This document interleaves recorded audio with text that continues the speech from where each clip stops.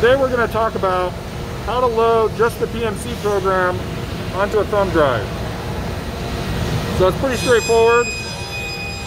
I usually start by going into the system menu. It's a little bit different on this newer control. This is a plus, this is a deuce on, but it's kind of the same thing. But at any rate, you need to go find what's called, yeah, I'm just keying through this. Oh, you guys can't see my finger. Let's do this. I'm just keying through this menu until I see PMC maintenance. I go in there,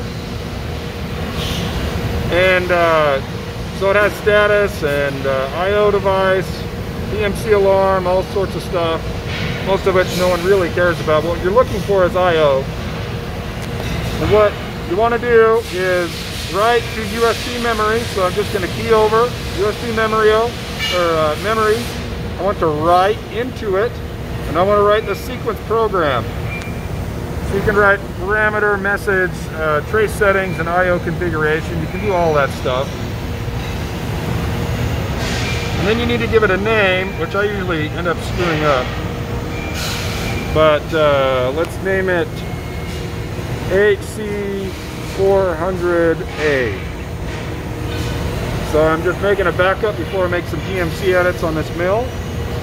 And I'm going to input that there, and it populates it there. And then you hit execute.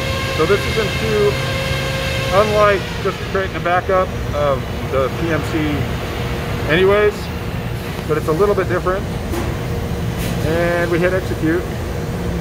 You see this little guy's blinking. The frame rate shows up right. Still thinking, still thinking. There we go. Now it says completed. We're done.